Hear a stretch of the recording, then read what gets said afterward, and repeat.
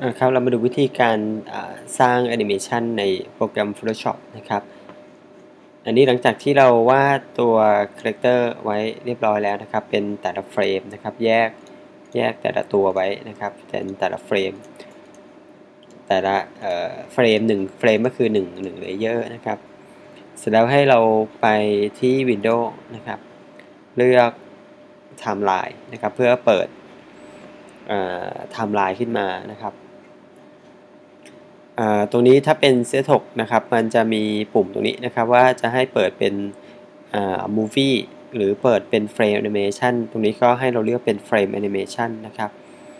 ตรงนี้เราอาจจะตั้งเวลานะครับเป็น 0.1 วินาทีนะครับจะเป็น 0.2 ก็ได้นะครับมันก็จะนานกว่ามันก็จะนานขึ้นนิดหนึ่งนะครับอันนี้จะตั้งเป็น 0.1 นะครับเสร็จแล้วตรงวิธีการสร้างเฟรมตรงนี้ก็ง่ายๆนะครับตอนนี้เราอยู่เฟรมที่1ใช่ไหมครับเราก็เปิดคลิกเปิดตาที่เลเยอร์ที่1เอาไว้นะครับเสร็จแล้วเราก็สร้างเฟรมที่2ขึ้นมานะครับเสร็จแล้วเราก็เปิดเลเยอร์ที่2ใช่ไหมครับเปิดเลเยอร์ที่2เสร็จแล้วก็จับตัวที่2เนี่ยครับมาวางซ้อนนะครับแล้วเราก็ดูตำแหน่งที่มันตรงกันสมมุติว่าอันนี้คือตำแหน่งที่2ใช่ไหมครับเสร็จแล้วพอได้ตำแหน่งแล้วเราก็ปิดตาเลเยอร์ที่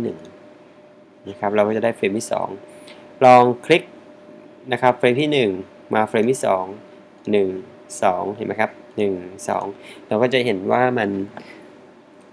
ตัวคาแรคเตอร์ก็จะเริ่มเคลื่อนไหวนะครับเราก็ทำลักษณะเช่นนี้ครับไปเรื่อยๆนะครับอันนี้เฟรมที่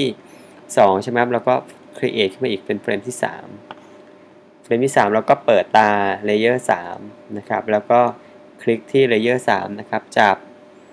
ตัวคาแรคเตอร์มาซ้อนเฟรมที่2แล้วก็ดูตำแหน่งอย่างตำแหน่งนี้ขานี้นะครับขาที่อยู่ด้านนอกเนี่ยจะต้องอยู่กับที่เราก็ยึดไว้กับที่นะครับแต่ขาหน้านี่จะเริ่มก้าวออกไปเห็นไหมครับแล้วก็ปิดตาเลเยอร์2แล้วลอง create ลองคลิกดูนะครับ2 3 2นะครับก็จะทำลักษณะแบบนี้ไปเรื่อยๆนะครับเฟรมที่4นะครับเปิดตาเลเยอร์4นะครับจับเลเยอร์4มาซ้อนเข้าไปนะครับ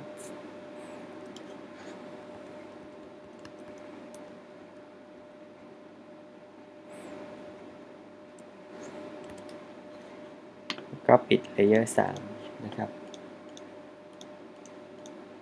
หรือว่าจะลองเพลย์ดูก็จะเป็นแบบนี้เห็นไหมครับ